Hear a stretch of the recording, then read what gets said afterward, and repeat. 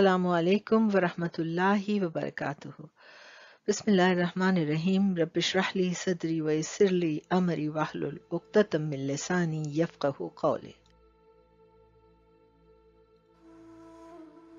Going by the definition of RIYAA literally means insincerity, duplicity, hypocrisy, showing off and eye service. By considering these words, the meaning of RIYAA is distinctly discerned.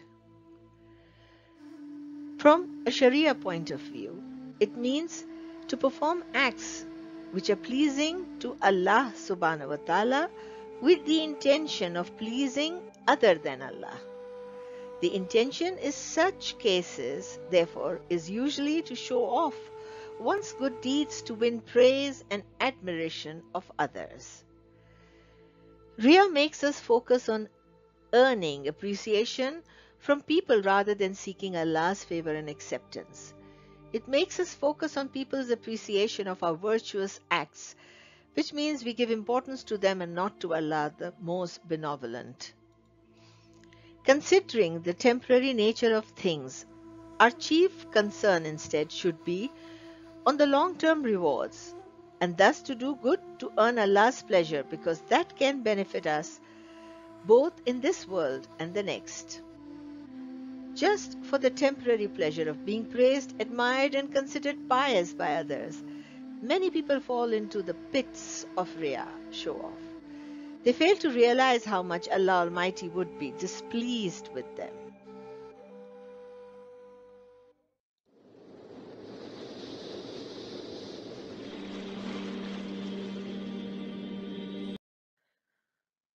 A warning, just before we continue, please don't judge. Please don't judge others. The above example of showing off are aimed at motivating the viewers to detect show-off only in their own deeds, not in that of others. RIYAA is in fact related to the heart, and not everyone can be aware of what the intentions of others' hearts are. Therefore, one should never form a negative opinion about a Muslim by suspecting him or judging him or her to be involved in RIYAA as described in these examples and going forward in the video. To form a negative opinion about a Muslim is a haram act leading to hell. May Allah forbid.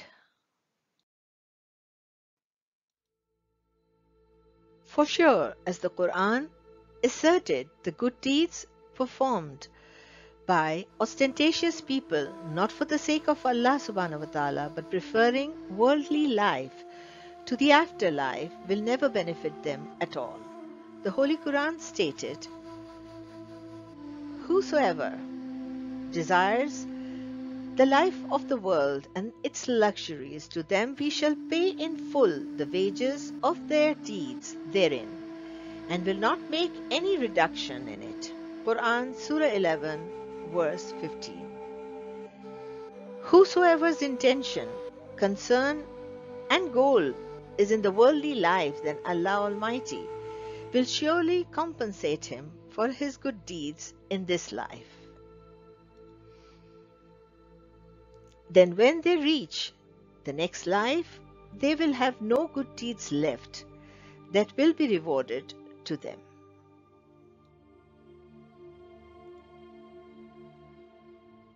Messenger sallallahu alaihi wasallam feared for his companions, and he called it lesser shirk. So he said, "That which I fear most for you is lesser shirk." So they said, "And what is lesser shirk, O Messenger of Allah?" So he said, "It is RIYAA, acting to show off." Allah will say on the day of resurrection, when the people are recompensed for their deeds, "Go to those people whom you used to show off to in the world, and look and see, do you find any recompense with them, any reward with them?" And he sallallahu alaihi wasallam said, Shall I not inform you of that which is more fearful with me upon you than Al-Masih ud-Dajjal? So they said, Yes, indeed. So he said, It is hidden shirk, that a man stands up and prays, and he beautifies his prayers because of the fact that he sees a man looking at him. Riya is of many types or forms. Some of them are given below. Showing off in one's faith, showing off with one's appearance, showing off through speech, showing off through one's deeds, showing off through association, showing off through actions.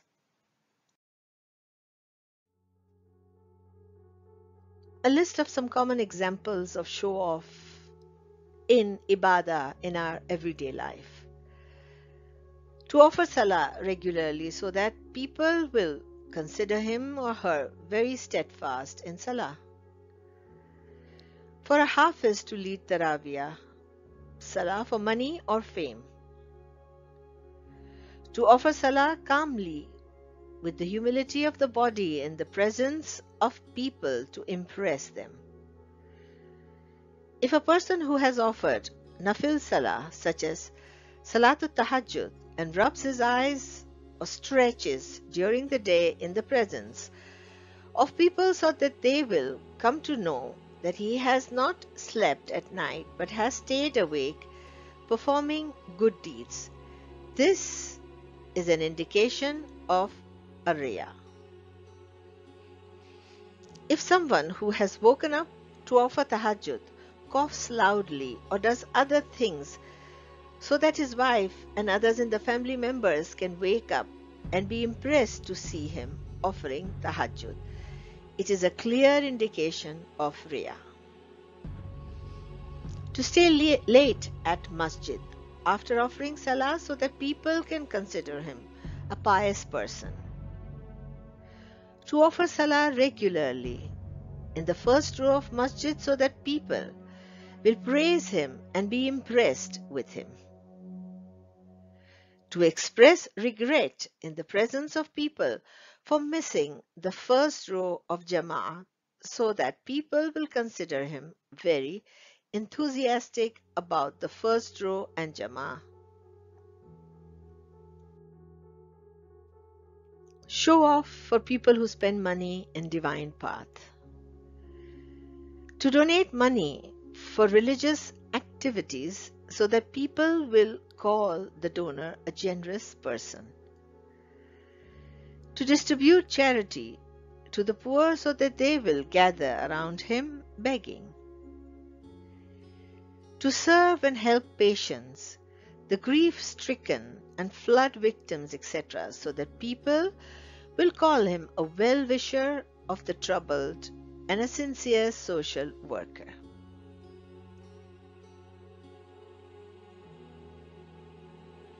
This is a perfect picture of a riya in charity.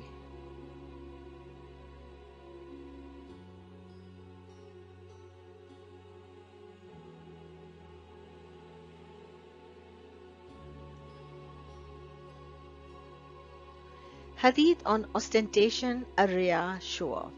Special place in hell for the reciter who shows off.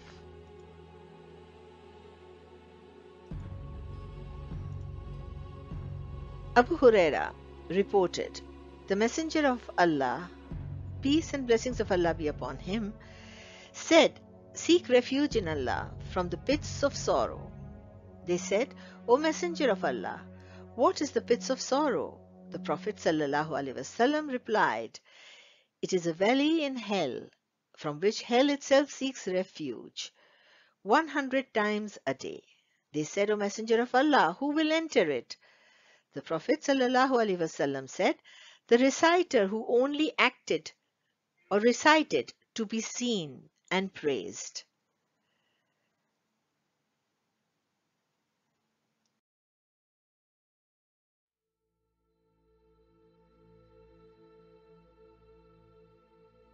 A famous hadith on show-off or riya and the love of praise. As mentioned in a hadith of the Holy Prophet Muhammad sallallahu alaihi wasallam, of the first three people being thrown into the hellfire. The scholar who taught for fame, the martyr who fought for fame, and the person who gave his money in charity, so people would say he is a generous man. All three of these people desired the pleasure of people over the pleasure of Allah subhanahu wa ta'ala. These persons who desires the praise of people must feel some pride in themselves, for they feel themselves worthy of being praised. There is a danger, therefore, of them becoming arrogant and boastful, a trait that led astray Shaitan, Iblis, to doom.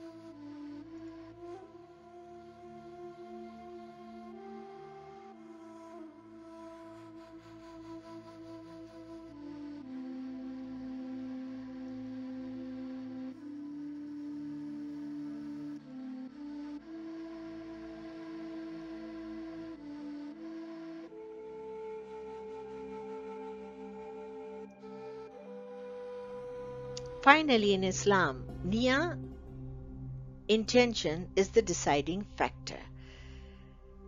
There is a difference between those who are showing off, doing riya, and those who share their deeds with the aim of inspiring others to do the same. Today's modern world has seen the power of digital tools that none of us are stranger to. The power to share and broadcast on social media platforms such as Instagram, Facebook, YouTube, and various other sites. However, we should take note not to be a quick judge of others who share their acts of goodness, such as feeding and helping the poor during Ramadan via these social media sites, as people who are boastful. This is because sincerity is a secret between a slave and Allah subhanahu wa ta'ala.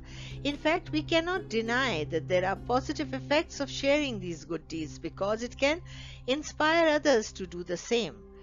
This is especially useful when there is a need, a source for mass support. We should not let fear of riya take us to the other extreme and prevent us from doing good deeds. Just as Satan arouses us in vanity and the yearning for self-glorification, he also uses his wiles to make us avoid good deeds out of fear of showing off. This suspicion can weaken our resolve and eventually stop us from doing that which pleases Allah. An honest assessment of the purity of our niyyah, intentions, can help us in such a situation. We should ensure that the intentions to seek Allah's favor is the only factor that prompts us in the practice of good. As long as we are sincere in our intentions, we need not worry about anything that Satan might come up with. A heart fortified with strong faith, iman, and sincerity of intention is not troubled by Satan's whispers when practicing virtues secretly or openly. A dua to help us stay away from shirk. Bismillahir-Rahmanir-Rahim. Allahumma inni a'udhu bika minan ushrika bika shay'un wa ana a'lamu wastaghfiruka lima la a'lamu. O Allah, we seek refuge with you from knowingly associating anything with you, and we seek your forgiveness for that which we do unknowingly. When a person feels that Allah subhanahu wa ta'ala is always watching him, what other people thinks will become insignificant, and this will make him respect and fear only Allah subhanahu wa ta'ala. May we be protected from ar-riya and takabbur. May we be granted pure hearts, hearts that are guarded from all sorts of blameworthy traits that Allah dislikes. One of the things that will be of benefit in this matter is seeking the help of Allah subhanahu wa ta'ala. Let us ask Allah subhanahu wa ta'ala to grant us with sincerity in our deeds and efforts. Ameen, summa ameen. Wa akhiru da'wana anil hamdulillahi rabbil alameen. Wa salatu wa salamu ala rasulil kareem. Allahumma salli ala Muhammad wa ali Muhammad. Thank you. Please do subscribe to my channel, like, share, comment, and don't forget to click the bell icon for notification of new videos. Jazakallah khair.